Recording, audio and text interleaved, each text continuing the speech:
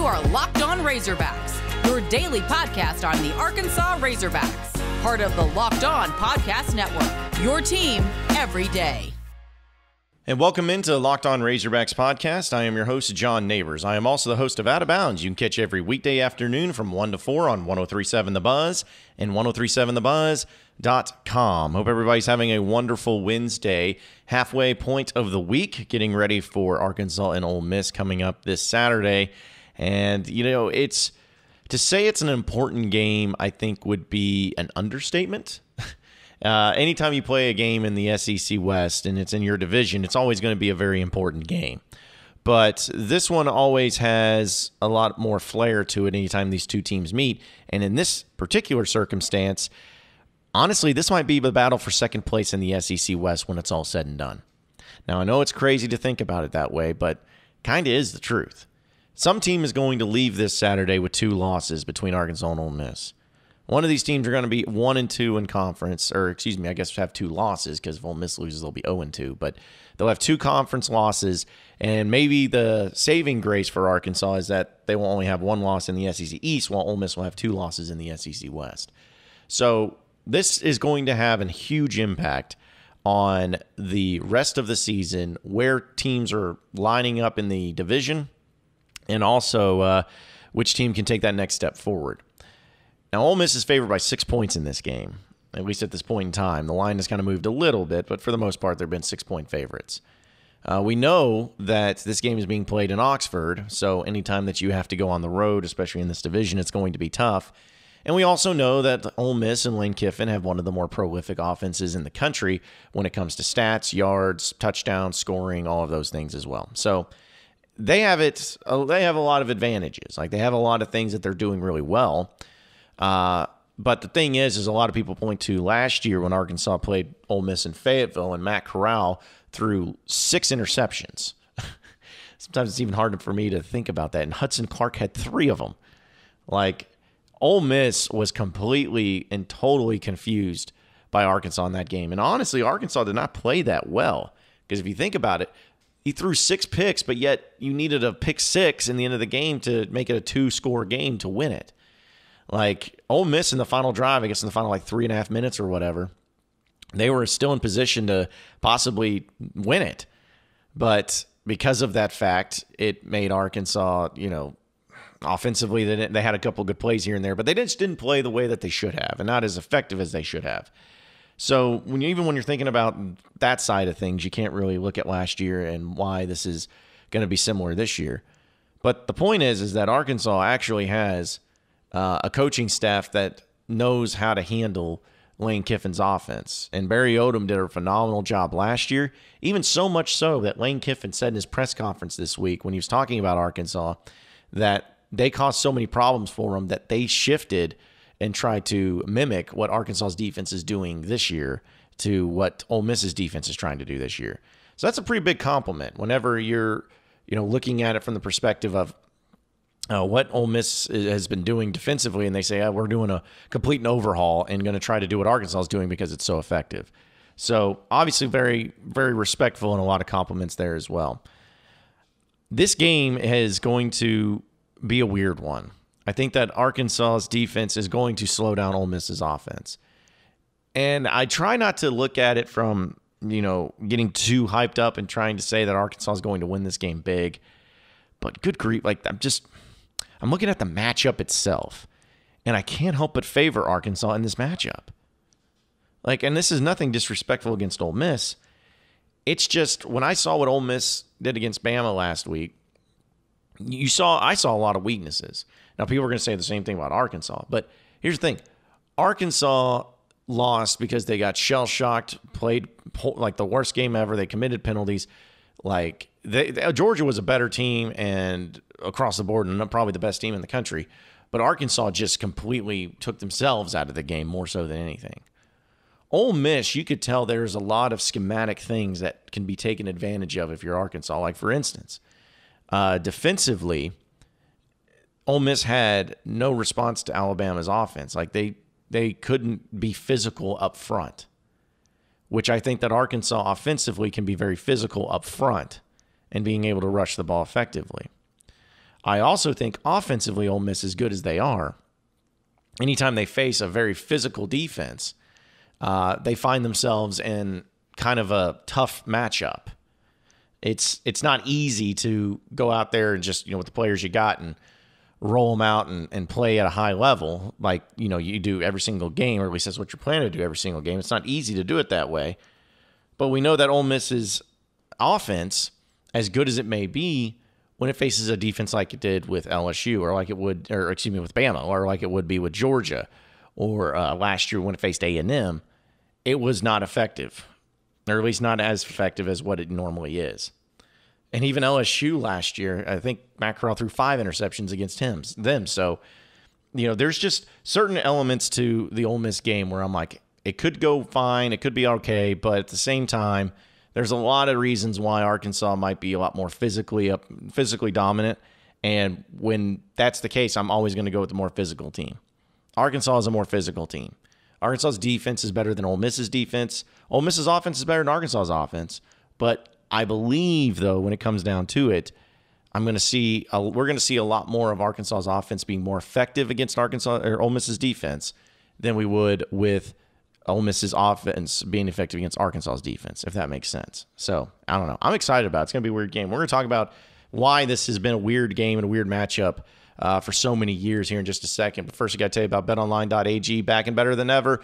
All eyes are on the gridiron as teams are back on for another football season. And as always, BetOnline is your number one spot for pro and college football action this season. With the new updated site and interface, even more odds, props, and contests, BetOnline continues to be the number one source for everything football. Head to the website or use your mobile device today to sign up to get 50% welcome bonus on your first deposit using promo code LOCKEDON to receive your bonus. From football, basketball, boxing, right down to your favorite Vegas casino games, don't wait to take advantage of the amazing offers for the 2021 season. BetOnline.ag is the fastest and easiest way to bet on all your favorite sports. So head over to BetOnline.ag where the game starts. You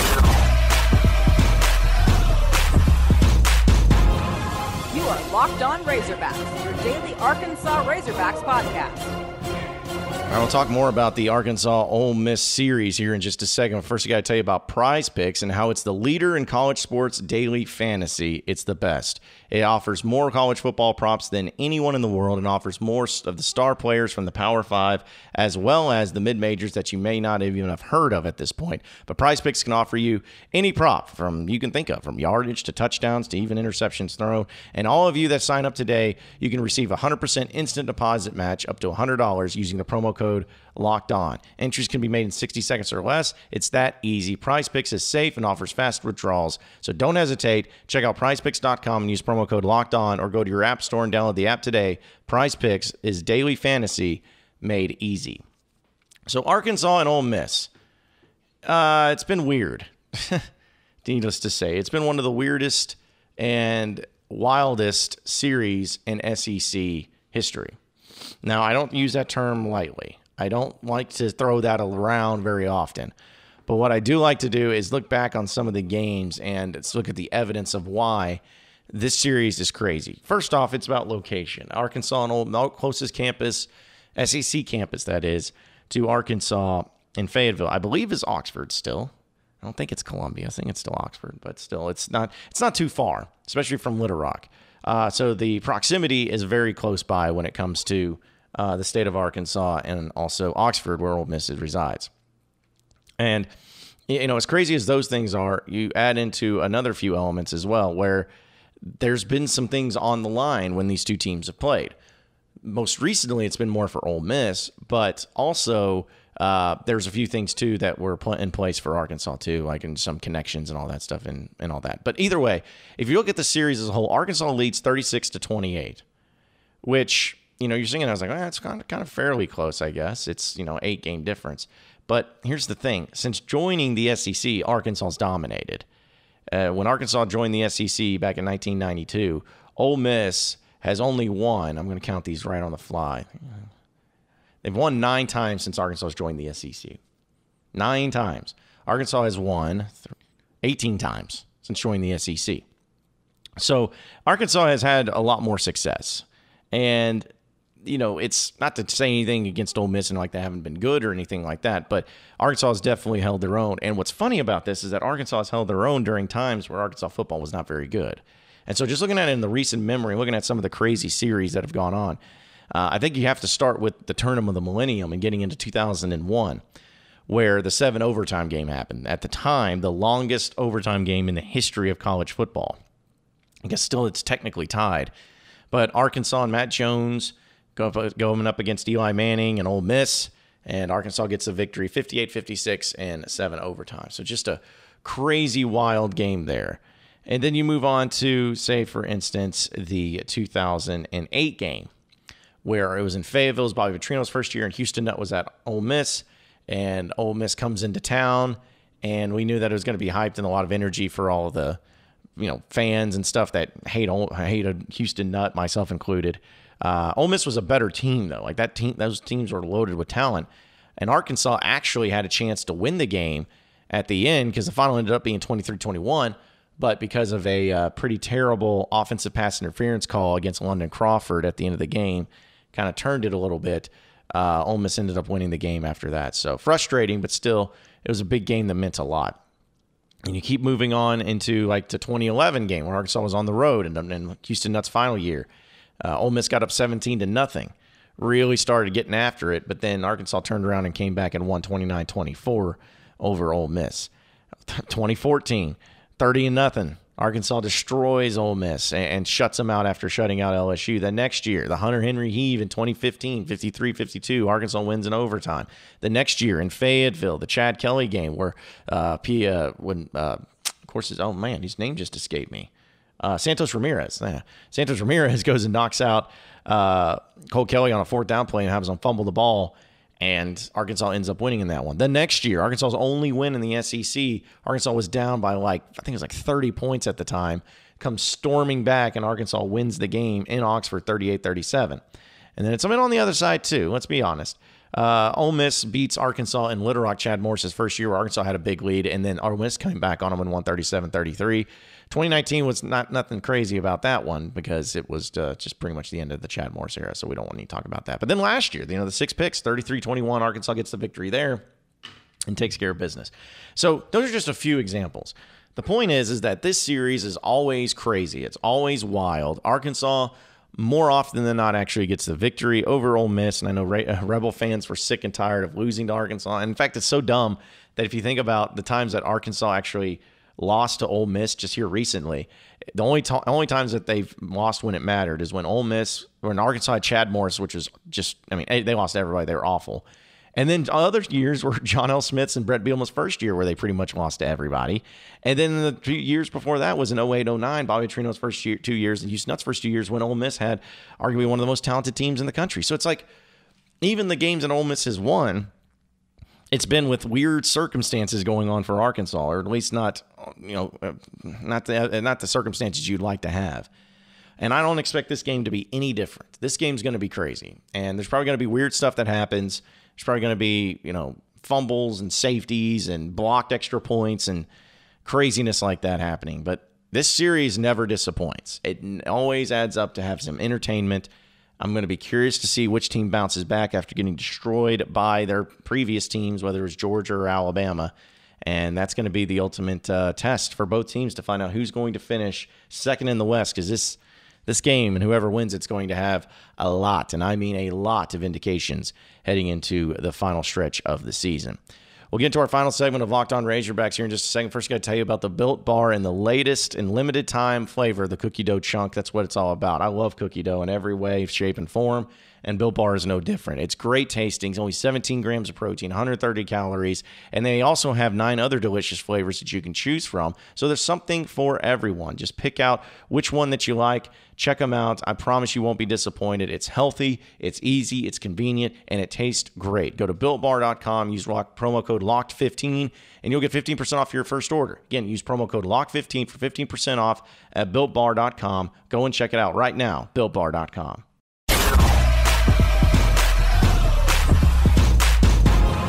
You are Locked On Razorbacks, your daily Arkansas Razorbacks podcast. Okay, final segment of the Locked On Razorbacks podcast. This was a fascinating stat that got put out that, I wasn't aware of, or I don't think anybody was aware of. But we know that Arkansas and Georgia last weekend didn't go very well for Arkansas.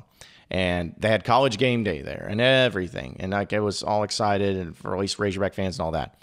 Here's what's crazy about it, because I always find television ratings fascinating. According to the numbers posted on Tuesday, ESPN averaged nearly 3.85 million viewers for the game, which edged the network's Auburn and LSU broadcasts later that night in viewership. So it had 3.85 million viewers to that game, more so than any game that night. And an average of more than 3.79 million watched Auburn rally for a 24-19 victory into that game. Prior to that weekend, Arkansas's victory over Texas on September 11th was the most watched game on cable this year, with an average audience of 3.4 million. But also, ESPN College Game Day scored its biggest audience of the season last Saturday, with nearly 2.1 million people tuned into the pregame show, which was, of course, in Athens, Georgia. And Arkansas and Georgia was college football's fourth most watched game of the weekend, where CBS won the day, of course, with the victory over Ole Miss, which that's always going to average a lot more. Michigan, Wisconsin averaged more than that, and well as Penn State and Indiana got there as well. So either way, I was really impressed to see the numbers of that and see how high they were. And again, it didn't go Arkansas's way, but it showed how many people were tuning in to watch the Razorbacks and to see, maybe more so watching Georgia. I get all that, but still, it's something that's cool that you can hold your hat on and be excited about if you're a Razorback fan. At least, pound your chest. I don't know, do something with it, but it's still very interesting to see nonetheless. Appreciate everybody listening into the Locked On Razorbacks podcast. Be sure to like and subscribe to the podcast on iTunes or on Google Play. You can also get after me on Twitter at BuzzJohnNeighbors for any questions, comments, concerns that you may have. We'll keep it going from there. Same podcast time, same podcast channel tomorrow afternoon. Have a great day, everybody. We'll see you then. You